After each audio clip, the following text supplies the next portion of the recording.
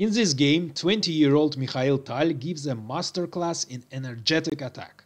Tal's opponent, Yegor Chukaev, castled queenside, which proved to be a fatal mistake as Tal immediately started a deadly attack on the king. Tal sacrificed his bishop in order to make a phenomenal knight raid into his opponent's position. The 7 consecutive knight moves had a devastating effect. Eventually, he sacrificed his queen, which led to a sudden checkmate. Chukaev started with d4 and Tal played King's Indian defense, g6, knight c3, bishop g7, e4, d6, bishop e2, castle kingside, bishop g5. White is playing the Averbach variation. c5, immediately attacking the center. d5, e6, queen d2, taking under control the important diagonal. e takes d, and Tal played queen b6, unpinning the knight, and knight would be able to jump on e4 after second black piece takes under control this crucial square, because c3 knight is also controlling e4. And also from b6, the queen is exerting pressure on white's weakness on b2. Knight f3, bishop f5. Now 2 black pieces control e4 square. Knight h4, attacking the bishop on f5 and threatening to capture on f5, which would lead to the total demolition of black's kingside. However, knight e4 is possible, with tempo attacking the queen. Knight takes e4, bishop takes e4. Now black is attacking b2 and is threatening to capture on b2, and white cannot defend it. Rook b1, of course, is impossible because of the light squared bishop. However, white should have played f3, leaving b2 unguarded, but attacking black bishop in his turn. And it turns out that the bishop doesn't have any good retreat squares. The only square is f5, but on f5, white would simply capture it and destroy the kingside. That's why, most probably, in this case, black would be forced to play h6, attacking white bishop in his turn. And after bishop takes, queen takes, and queen takes b2, the position would be very sharp and approximately equal. Instead of this, instead of f3, white made a terrible mistake. White castled queenside in order to defend b2. Now b2 is attacked 2 times, and it's defended 2 times by the queen and the king, who just castled queenside. However, on the queenside, the king becomes a target of a deadly attack, because both bishops are attacking the kingside, and the queen is attacking the kingside. However, white has only one weakness on b2, and it's defended. And 2 bishops and a queen isn't enough to start an effective attack. Besides that, white is threatening to play f3, and the bishop would be trapped. It would be forced to move to f5, and it would be exchanged, and the king side would be demolished. So, how to deal with this f3 threat? And what is the new resource that lets black start a deadly attack? You can pause the video and try to find Tal's idea. So, this new resource is the knight, which is currently undeveloped. And now Tal starts a great raid, this knight raid. And the knight would just join the attack with great effect, completely demolishing white's position. So, knight a6, the first move. f3, but Tal ignores the threat and leaves the bishop under attack. Knight b4, the second move. Black is threatening to capture on a2 with checkmate, and that's why white accepted the sacrifice. F takes e, but now knight takes a2 check. The king cannot move to c2 because it would block the queen, and b2 would be unguarded, and it would lead to checkmate in a few moves. That's why after knight takes a2 check, king moves to b1.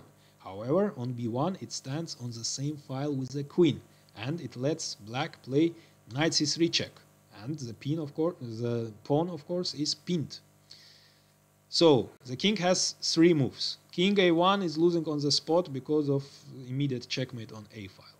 If king c2, then again the queen is blocked and b2 would fall after simple knight takes e4, opening the bishop's diagonal and attacking b2 and attacking the queen and the bishop, and the only way to defend to save the queen and defend b2 would be queen c1. However, the queen would be overloaded as it has to defend both the pawn on b2 and the bishop, and it's impossible, and black would simply capture the bishop and then checkmate in a few moves again. That's why after knight c3 check, king moved to c1. But now Tal continues his attack. Of course, he doesn't capture the rook. He doesn't need the exchange. He's a piece down. He needs to attack energetically. And that's exactly what he did. Knight takes e4, opening again the bishop's diagonal, attacking b2, attacking the queen, attacking the bishop. And the queen must keep an eye on b2. That's why the only square it can retreat is c2. However, now the bishop is unguarded. So the knight captured on a2, captured on e4, destroyed white's position, and now returns the sacrificed piece. Knight takes g5. So the knight finished its mission successfully. Knight f3, and after finishing its mission, it can be exchanged. The seventh move of the great raid, knight takes f3. Bishop takes f3. So the pieces are exchanged. However, Tal's pressure doesn't cease. He continues his attack with the same energy.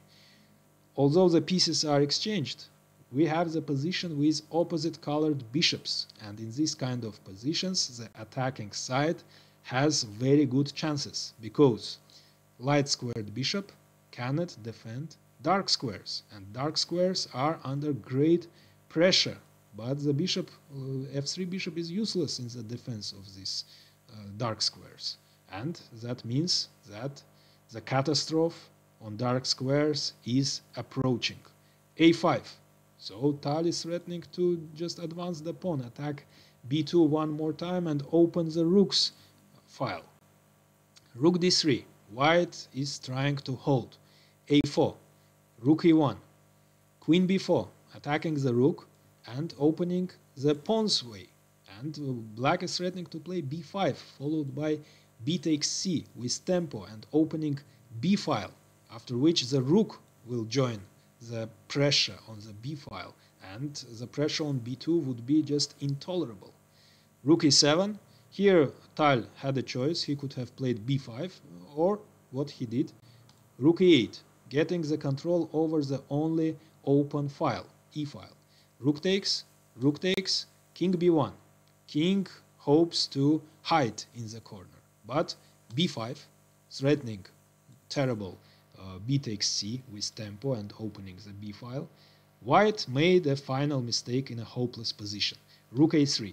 The idea is to reply to b takes c, as the pawn would disappear from b5 after it, and the a4 pawn would be unguarded by capturing on a4.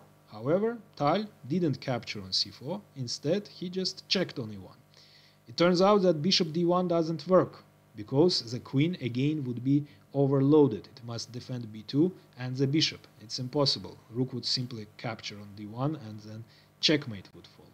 That's why after rook e1 check, king moved to a2. But now Tal finishes the game on the spot.